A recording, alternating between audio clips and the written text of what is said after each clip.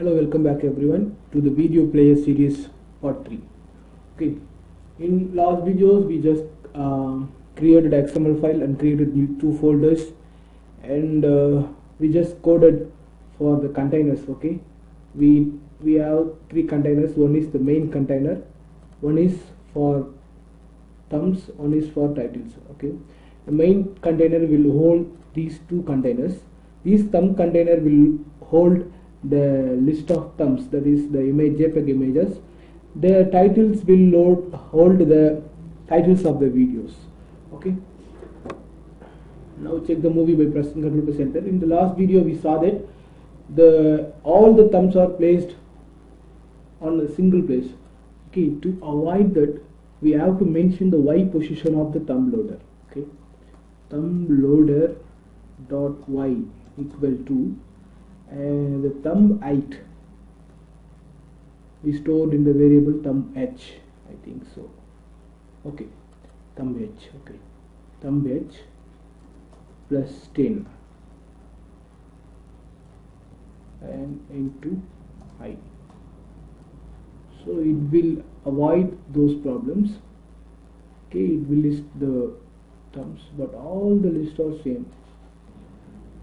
First we will check the XML file. Oh, so this should be 2, 3 and 4. I'm sorry, I forgot to change these things. Okay, now you now you just compile the movie by pressing Ctrl+ Enter. Okay, the 4 thumbs are now showing. Okay, the next thing is we have to show the titles. Before that, I want the thumb as a button, so just go here and thumbs dot button mode equal to true. Okay, now press Ctrl+ Enter. Okay, the hand is showing when I'm going on the when I'm going over the thumbnails. I want some effect when the mouse is over the thumbs. Okay, so create add event listener here. Thumbs dot add event listener. The event is mouse event dot mouse over.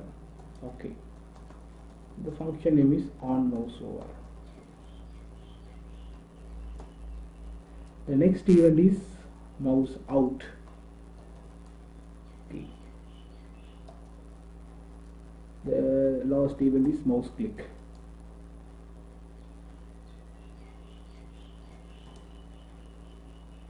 Now I have to write the definition for these functions: on mouse over, on mouse out, on mouse click.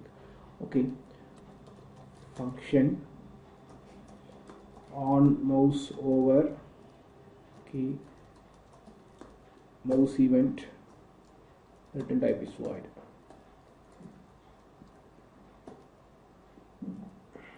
Okay, copy this code and paste it here and change the over by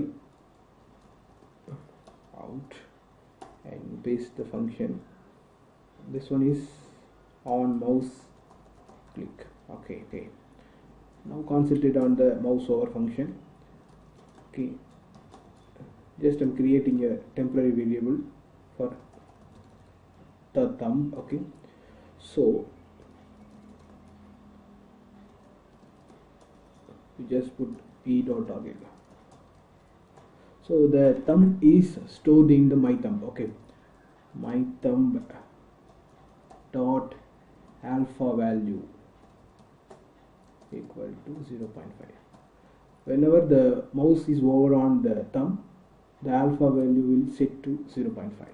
Okay, and I copy this code and paste it here.